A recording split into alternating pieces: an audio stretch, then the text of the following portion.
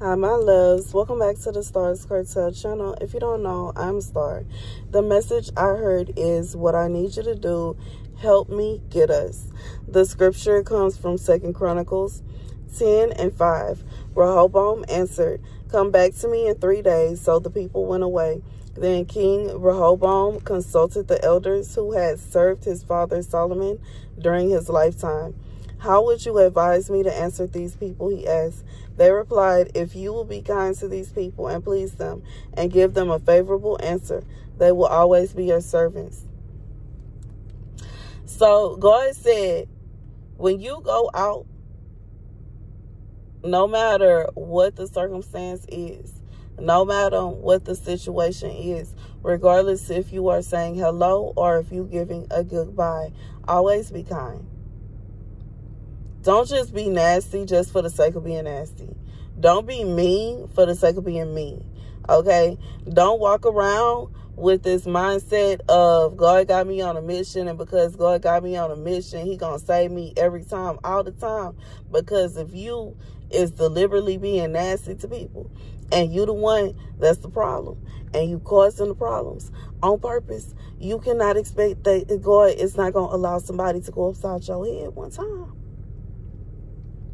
You cannot just assume that God is not going to just let it slide. And you know what I'm saying? It's not to say that God not going to get the person for doing you nothing. But I just feel like at the same time, you cannot be the type of person where you, like, you know what I'm saying, your nose is so far up in the air and you think that you so perfect and you could do no wrong, that, you know what I'm saying, you talking down on somebody, you looking down on somebody, and you talking to the wrong one. You saying you know what I'm saying? God said, when you going out into this world, doing your thing, living your life, baby, watch how you talk to people.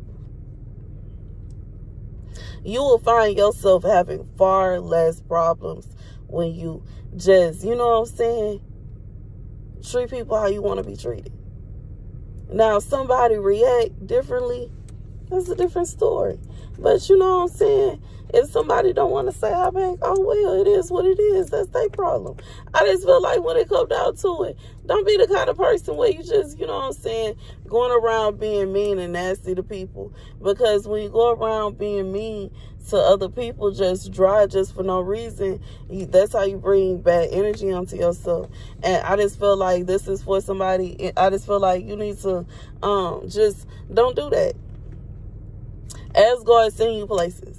You know what I'm saying? If you're the kind of person, you go to places, or maybe God is moving you. If God is moving you, regardless if it is a new neighborhood, a new city, a new house, God said that as you are going about, be kind, be friendly. And I feel like this is a pep talk for somebody. And you so used to being mean. God said, stop being mean. Be kind. Be friendly. Make friends, possibly. You know what I'm saying? But don't be, you know what I'm saying? Don't be, because sometimes what I have learned as somebody that is shy, that is introverted, a lot of times people assume when you are well-dressed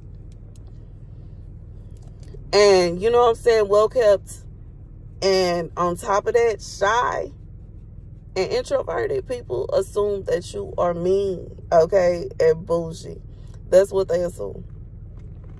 It is. That's automatically what they assume. They assume that you mean and that you bougie and you stuck up. And I just feel like God is saying to avoid that, to avoid all that energy, to avoid all that jazz, when you go out, be kind, be nice. Friendly even. And that may be saying a lot to some of you. You know what I'm saying?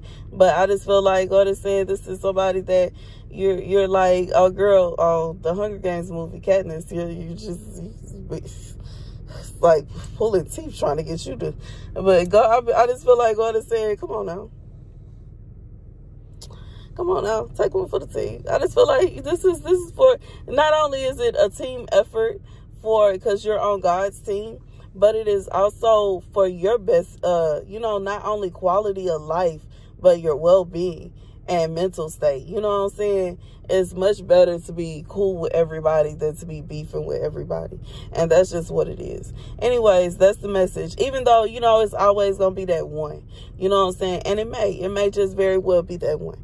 It may even be that two. But God said, keep it down. You know what I'm saying? Anyways, that's the message.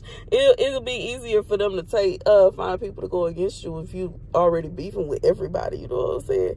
Versus if you don't have no problems with nobody.